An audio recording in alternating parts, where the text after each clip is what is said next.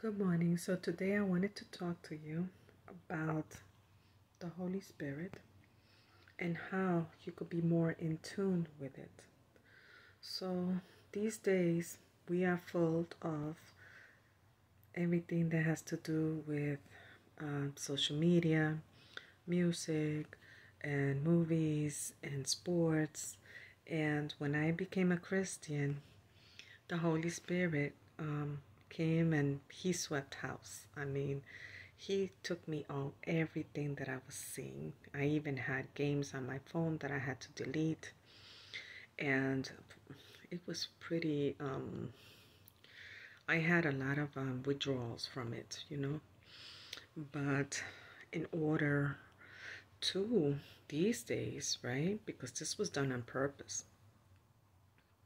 to hear the Holy Spirit, you can't be distracted with all this noise around you.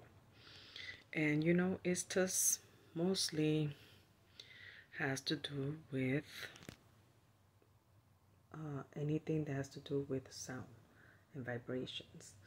And it's very hard sometimes, unless you go into the quiet space, you fast and pray, you don't use any kind of electronic in order to hear the Holy Spirit and what he's trying to tell you, especially in these end times. You need it. You need that discernment to know what to do, what dangers to avoid, not only for you, but for yourself. If you have family, friends, it's very important. Very important. He did that with me.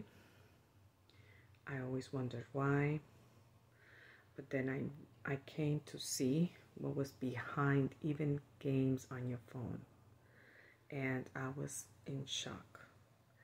I asked God, is this a seer anointing? Why not give it to everybody, especially at the end times, so they could see the Spirit behind all these things.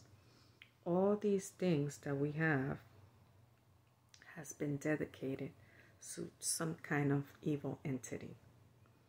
So if you are doing all these things, how are you going to hear the Holy Spirit?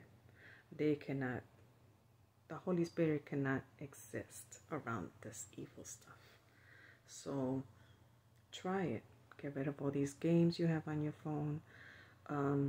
If you need to, just go back to old-fashioned word puzzles and all these other things that you could do with these old-fashioned games. Get rid of anything that is electronic, that is interfering with the signals that the Holy Spirit is sending out. God bless you guys.